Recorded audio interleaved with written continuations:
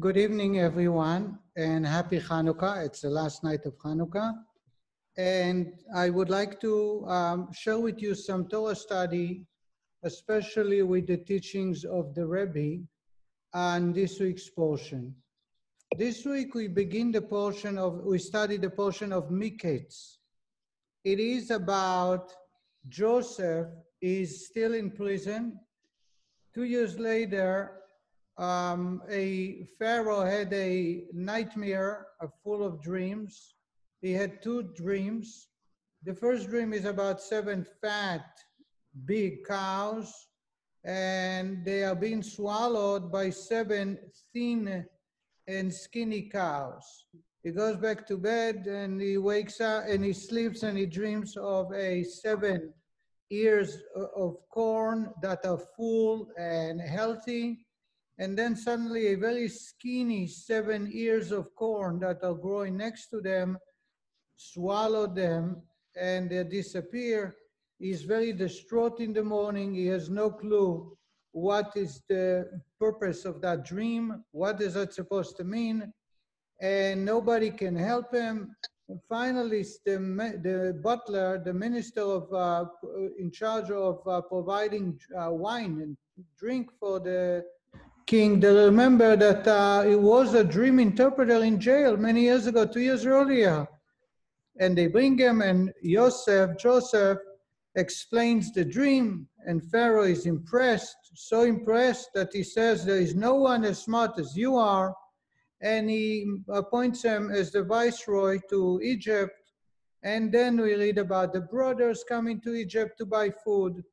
Joseph is acting as a stranger, and towards the end we read about them coming a second time with Benjamin, and Benjamin is found to be a thief because the goblet, Joseph's goblet was found in his sack, and they all return back to Egypt to plea for the life of Benjamin, as they know that Jacob will not be able to bear the news that Benjamin is dead.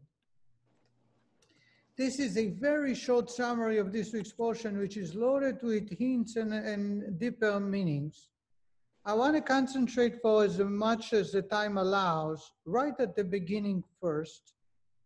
We read about in page 268 or 269, verse 8, chapter 41, verse 8. The text reads the following. In the morning, his mind was buzzing with agitation, so he sent messengers and called all the sorcerers of Egypt and all its sages. Pharaoh related these dreams to them, but no one interpreted them satisfactorily for Pharaoh. Egypt at the time was the center of sorcery and witchcraft. Dream interpretation is in the same category. So there was no better place to look for an interpretation to the dreams.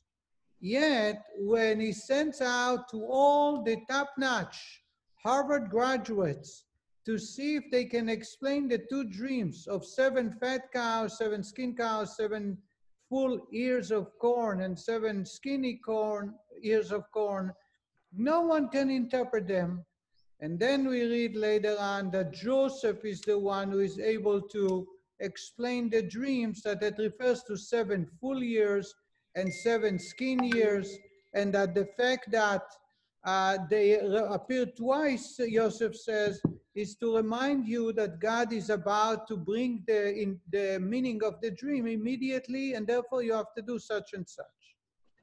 There is a very important question that everybody is asking, and that is, how is it possible that such a simple answer wasn't offered by any of the sorcerers and the dream interpreters? After all, the dream interpreters are professionals and they know how to explain a dream. And the dream actually was very simply interpreted. The cows is about meat. The ears of corn is food. It's all about agriculture. And 7 meaning 7 seasons. Why is this that no one can come up with the idea that there will be 7 years of plentiful and 7 years of famine? How come they did not were not able to explain that? Rashi explains the following.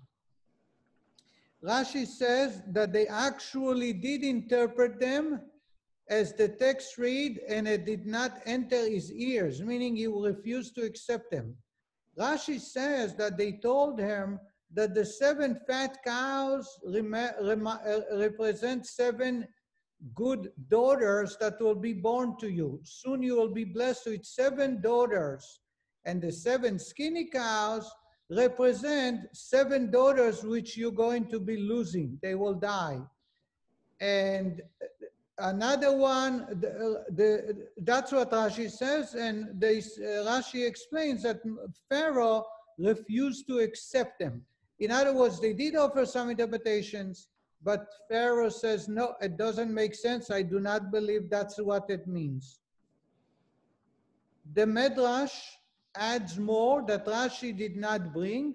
The Midrash says that the 7 fat cows represent 7 daughters, 7 skinny cows represent 7 daughters that are going to die, but the 7 ears of corn represent 7 different kingdoms that he will conquer, and 7 skinny ears of corn represent 7 kingdoms which will rebel against you.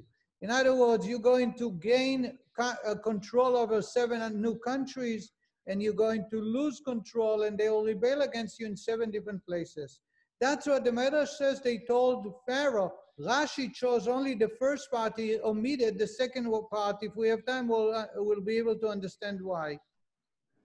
I'm going to share with you other interpretations before I show it you how the Rebbe explains the whole story. The Bechaye, Rabbeinu Bechaye, a very famous commentator, is asking, why is it that they did not, the sorcerers could not say that fat cows represent plentiful of food and 7 fat, healthy ears of corn represent good agricultural seasons? It makes sense. No, the only reason they were not able to interpret it, and instead they talked about daughters and talked about kingdoms, is because God put it in their mouths so that Joseph should be the one to interpret it. In other words, the Bechaye says God intervened, and it's not a natural phenomena that they did not interpret it correctly. Yosef knew, as well as the other interpreters, exactly what it means, except they were circumvented by God from telling the real explanation. That's the Bechaye. So Bechaye says God intervened and made sure. The Chizkuni says that their mistake was, in other words, what threw them off is the fact that there were 2 dreams, and the 2 dreams, even though had the same number and the same motif, the same theme, that there were 7 good and healthy, and then came 7 skinny and ate them up or killed them. However, because it's about cow and about ears of corn. It's just, no, my Zoom doesn't work. Listen, let me go. My Zoom doesn't know. So, even though that they were the same motif of the 7 cows and the 7 ears of corn, yet the sorcerers and the dream interpreters understood it to be separate stories, daughters and kingdoms. Yosef, his ingenuity was that he knew that it refers to the same exact thing. And that's why they could not explain that about years of plentiful and years of famine, because they needed to find another explanation to the second dream. And in that way, they threw them off. And that's the wisdom of Yosef, to be able to say that both dreams refer to the same exact event that's about to happen. Then comes the Abarbanel. The Abarbanel says that dreams never it, it tells the story the way it is. Dreams have been, the way they are interpreted is by hinting to something else. And therefore, if the dream is very obvious and simple, the interpretation cannot be that obvious and simple. So since it's talking about food, cows is meat, steak, and ears of corn is wheat and food, grain, yet they had not thought that it refers to 7 years of plenty and 7 years of famine. They needed to interpret it on something else, daughters, kingdoms. They needed to find something that it hints to and not the direct, is simple interpretation of it. Joseph's wisdom was that he felt that it refers to the way it was dreamt, which is exactly what they dreamt. Pharaoh dreamt about cows and corns of ears of corn, which is grain, food, and having abundance of food. The Rebbe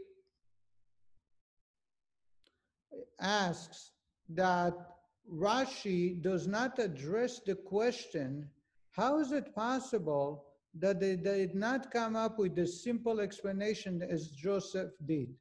And not only that, Pharaoh is praising Joseph, as later on in the later verse we read that he says to Joseph, there is no one as smart and wise as you are. What is so ingenious about the interpretation? After all, we're talking about food. Ears of corn is grain, cows is food. Why? They provide milk, they provide the meat. How is it possible that the other dream interpreters did not come up with this idea? And Rashi bothers to tell us what they did come up with, which was about daughters and it's about kingdoms. Why would they not unable to explain it in a simple way? Of course, we had an explanation. One explanation was that God intervened. Another explanation that the dream not interpreted in the natural way. The Rebbe says in the text, in the simple text, you find quite the contrary. Joseph had dreams, Jacob had dreams, and always they were interpreted in the literal way. They were not hinting to something else. So all the answers that I brought before, they are not following the simple text. And the Rebbe says, therefore, that Rashi explained that in the way of the words that Rashi is saying. And we can understand that by introducing one more question. When Joseph is interpreting the dreams, he suddenly starts advising Pharaoh what to do. If you read in text, page 272 or 273 in the English, chapter 41, verse 29, suddenly he starts telling him, I'm sorry, a little farther, he's telling him in verse 33, he says to him, and now Pharaoh should select a person who is understanding and wise and appoint them over the land of Egypt. Pharaoh should enact that the appointed officials over the land and prepare the land of Egypt during the 7 years of abundance. He started telling Pharaoh what to do and how to manage his kingdom. One can ask, how dare someone who is not appointed by the king, someone who in fact was a slave and a prisoner, is able to turn to Pharaoh and tell him how to manage his country? This is outright disrespect, and so to say, deserve even to be punished by speaking when it was not asked in front of Pharaoh. Where did Joseph got the idea, the audacity, that after he was interpreting the dreams, he's starting to teach him what to do and how to prepare for the years of famine? Says the Rebbe, the reason it was said, the reason Joseph tells Pharaoh what to do is because that is the ingenuity of Joseph. Joseph was able to, this is part of the interpretations of the dream themselves. Says the Rebbe, there was one iota, one little thing that no one of the dream interpreters could come up with. Joseph was able to solve that issue by telling Pharaoh what to do. And here is the problem. When you read the text, in the dream, we see that there were 7 fat cows coming out of the river, and they stood by the river bank. And then, here is the text. Verse 3 and chapter 51, the text reads, and then the verse 3, I'm trying to find it. Then look, seven other ugly-looking thin cows were coming up after them from the Nile, and they stood beside the other cows on the bank of the Nile. In other words, there was a point of 14 cows standing next to each other.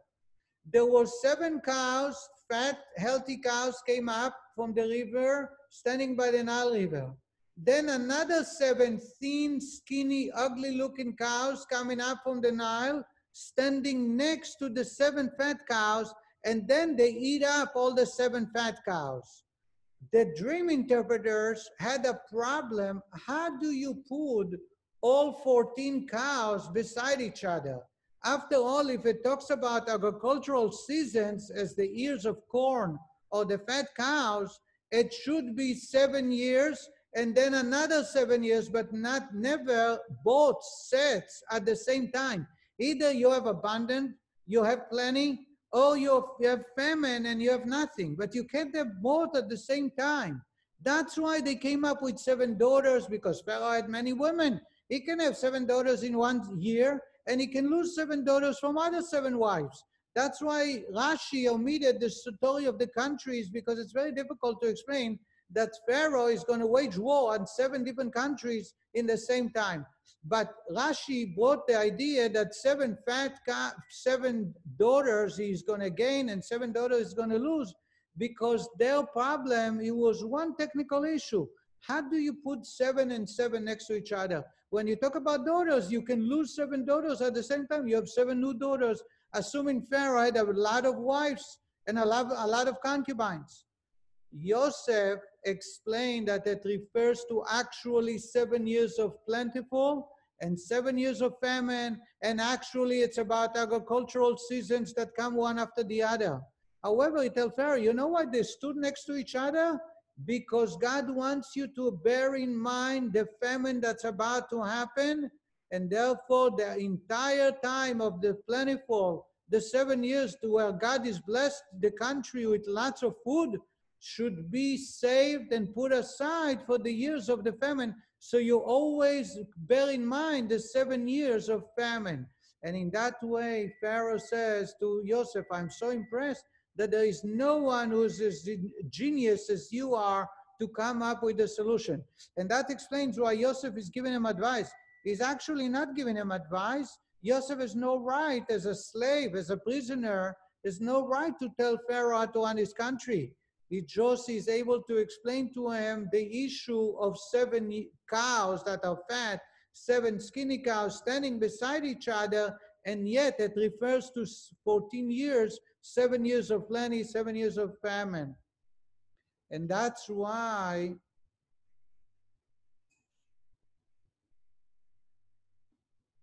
Pharaoh appoints Joseph. Joseph was the only one who was able to explain it. Says the Rebbe, that's what Rashi meant when he says that their interpretation did not enter Pharaoh's ear. They could not come up with that it means that it refers to an agricultural interpretation, because he had a problem with the 7 and 7 standing beside each other.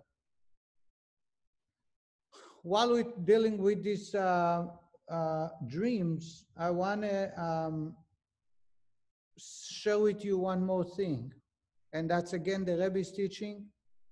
We have here the dreams of we have the dreams of Pharaoh. Pharaoh dreams. He stood by the river bank, and suddenly from the river coming out 7 fat cows, then another 7 skinny cows. Then he sees 7 ears of corn coming out of the river. That's a second dream. and 7 skinny ears of corn. The Rebbe says that Joseph, last week we read about Joseph has a dream about gathering sheaves in the field, and suddenly his bundle stood in the middle and is circled by the sheaves of all the other brothers, all the siblings, and they bow down to his sheep. Says the Rebbe, this is the difference between Yosef, who has a purpose in life and knows that he is created for a reason, versus Pharaoh, who is here for the ride to enjoy life. Pharaoh in his dreams is not directly involved. In his dream, all he does is witnessing as the events take place. It's like a spectator, someone who is coming to watch the game. He's not a player. He's not in the show. He's watching a movie. His life is moving around. That's what he does. That's what he says. He watches the cows coming out of the river. Yosef's dreams, on the other hand, it's all about action. They're in the field gathering sheaves. Because for us, we need to know that we have a purpose in life, and every moment should be filled with that purpose. It's not about watching how other people are playing. It's not about enjoying life by looking a spectator, but rather we must be a partner. We are players, we are in the field, and we constantly need to be alerted.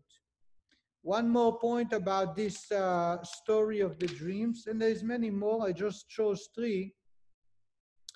Yosef tells Pharaoh that the reason the dreams were repeated is because it will happen immediately. God is not giving you time to prepare. It is happening right away. Here it is in the text, and then I'll ask a question. We read verse 32, it's on page 273, verse 32, same chapter 41, concerning the repetition of the dream to Pharaoh. This is because the matter is ready before God, and God is quickly going to carry it out. So God is giving him one message, but he expressed the message in 2 separate dreams. One is about the cows, the second is about the ears of corn. Why do you need 2 if they all mean the same? Because God wants you to know that it's starting now. There is no counting till 10. There is no another season. There is no next year, another year to come. It's right here and right now. As all the commentators are asking, last week we studied about Joseph's dreams, and over there were 2 dreams that seemingly are about the same interpretation. Joseph dreamt about gathering sheaves in the field, and suddenly all the sheaves of all the bundles of the brothers are bound down to him. And he shares it with them. They all know what it means. It means that they're going to bow down to Joseph.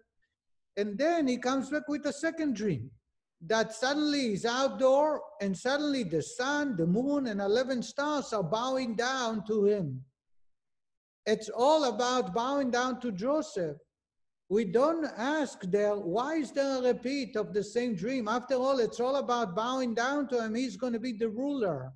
How come we're not asking, why is there a repeat? And in addition, the interpretation of the dream took over 20 years. It took actually 22 years to materialize. If you say that a repeat of a dream sometimes is not about something new, it's all about the speed that it will happen immediately. We see last week, just a portion ago, we read about a dream that had the same purpose, to remind the brothers and let them know that he's going to rule and they're going to bow down to him. And yet, it repeated twice, and we don't see that it happened immediately. So here are some different explanations, and then I'll show you the Rebbe's explanation. Other explanations, some say that it comes to happen quick only when 2 dreams happen in the same night. Pharaoh, we read that he had a dream, he went to sleep, and then he had a dream again. So it was the same night. That's when it comes to tell us that it will happen immediately. Yosef, we don't read that it happened the same night, and actually it didn't. He told him the first dream. Then a couple of nights later, he dreamed the second dream. So when you have two separate dreams, it's not going to happen quick if it doesn't happen at the same night. The Rebbe is asking, the first question is, we don't find that Yosef tell Pharaoh that the repetition had to happen in the same night. That's why it's happening right away.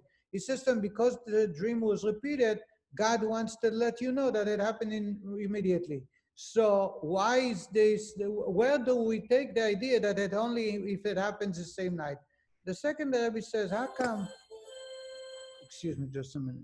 Can you go? Someone is by the door is taking. Says the Rebbe that actually the two dreams by Yosef are not the same, and they actually refer to two different events, because later on in this week's portion, so let's start. The dreams themselves, says the Rebbe, are not the same, because the first dream is dreaming about the sheaves of his brothers. His father and mother are not part of the equation. And then the second time around when he dreams is the sun and the moon and 11 stars. Now it's his father and mother. It's not actually his mother. His mother is long dead. It's his stepmother, Bilhah, his mother's maid who raised them. So here, now it's not the same, because the first one is not with the parents. The second one is with father and mother.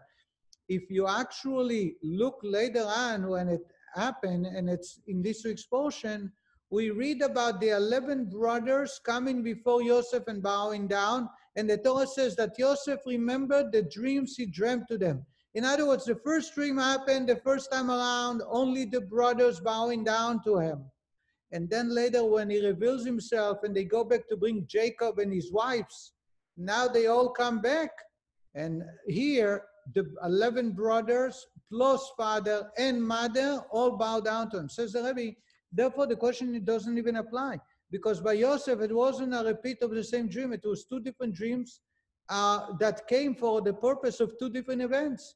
The first event is only the brothers are going to bow down, as we read in this week's portion, the first time they arrived in Egypt. The second event is when they came back with Jacob and his wives. Now it's father and mother, the sun and represented in a dream as the sun and the moon that will come to bow down to you. So this is all the time that I have. This is just from the beginning of this week's portion, some of the gems that we can learn from the Torah portion.